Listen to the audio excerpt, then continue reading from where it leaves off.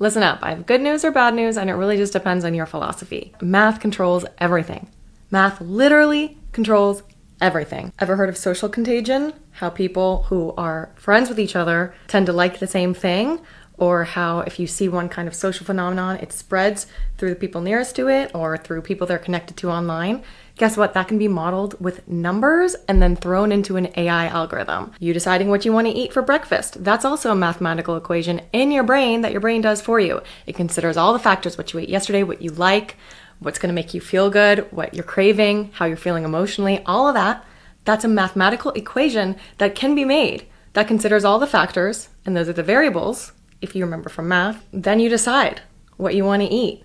Everything can be modeled by an equation. Every decision you make, navigation, so how people move from point A to point B in the most efficient way, all of those are numbers and math. All of it can be modeled with numbers, even social situations.